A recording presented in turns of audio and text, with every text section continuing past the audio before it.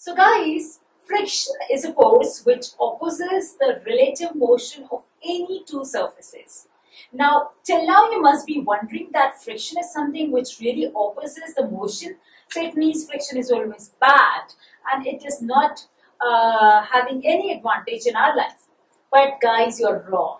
Because of friction, we have various things in our life possible, and because of friction we are really able to do so many work, so many tasks. Won't you believe? Then just look at your daily routine and find out things which you do from since morning to night. So if you really wake up, then you start maybe probably walking to your washroom. So walking. Now walking is really a very good advantage of friction. And why is it like? So just imagine you're walking on tiles, right, on your floor, and you're able to do that. But imagine, can you walk on a floor of ice, or maybe can you walk on any floor which is really slippery? No, you cannot do that. So you need some rough surface which has more friction and which can hold your food, and that's why you are able to walk, right? You're able to run, you're able to jog, you're able to do any such thing. That is only because of friction. Now, after that, you will probably take your toothbrush and start cleaning your teeth because you can hold to a toothbrush. And why? Because you are able to hold that toothbrush because of the friction. Or maybe you're taking bath, so you're rubbing soap on your body. That is also because you can hold your soap, and that too because of friction. Imagine you are wet, your body is wet and soap is slippery. Sometimes you might have felt that soap gets slipped from your hands, and that is because it has less friction. So guys, now do you believe? Now, excluding these things, there are many advantages. So if you have ever rode a bicycle or any two-wheeler, so you probably have to stop sometimes. So you need to apply brakes, right? And brakes are only things which make this thing possible of coming to the rest. Otherwise, you can keep on moving.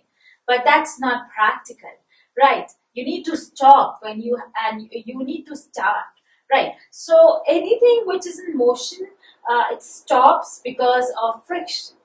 Now, holding things, like if I'm holding this pen, that's because of friction. If I'm able to wear these spectacles, that's because of friction. So guys, you see, friction is really a wonderful force. Now, if I'm able to write on a paper, so writing also because you have friction, right? Now, rubbing palms. In winters, you must have seen, it's said that rub your palms and then you keep on your cheeks and then you feel, wow, right? This is what you do. Oh, it's really cold. And that's, so rubbing, when you rub your hands, you see that you feel a bit of warm. That is because of friction. So friction is something which actually get converted into heat energy, and that is why you really feel warm. You have ever lighten up a matchstick? Well, that's only because of friction. So friction is something which, as we said, that it can convert into heat energy, and that heat energy is really is really responsible for lighting a matchstick.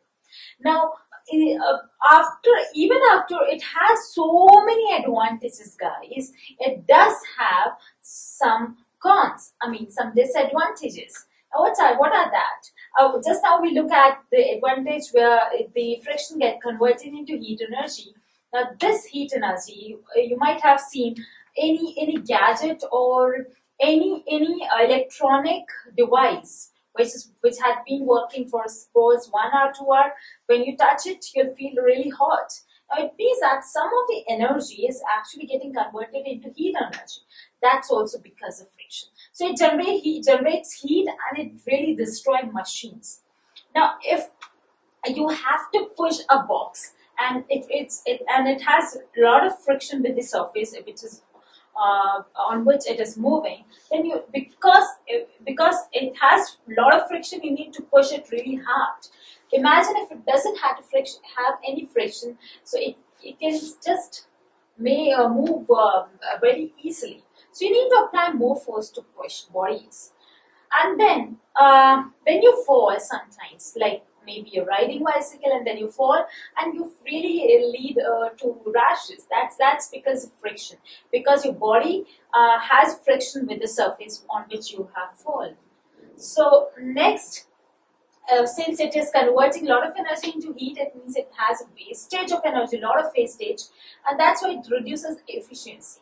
And day by day, if it is converting a lot of energy into heat energy, it is basically destroying machines, and it is really affecting the efficiency of vehicles.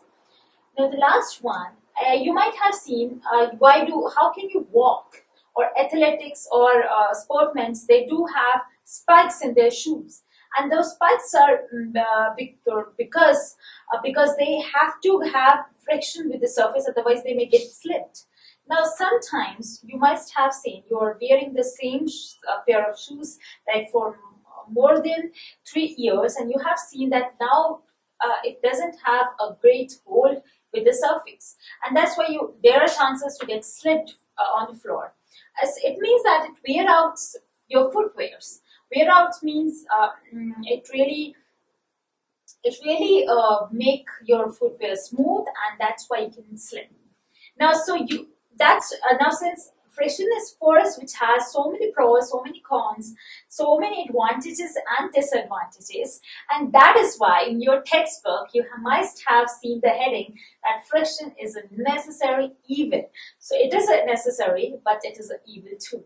So with this, I'm gonna end up this video because I want to meet you in the next video where we're gonna talk about very interesting topic. So sometimes it is necessary to reduce friction because we want to avoid friction, and we don't want friction to be part of that something. That is why we want to decrease friction, but sometimes we really need to increase friction because we don't want to get slipped or something like that. So it means that we need to increase friction, we really need to decrease friction. And how can we do that? Well, that's what we're going to learn in the next video. I'll be seeing you there. Till then, thank you so much.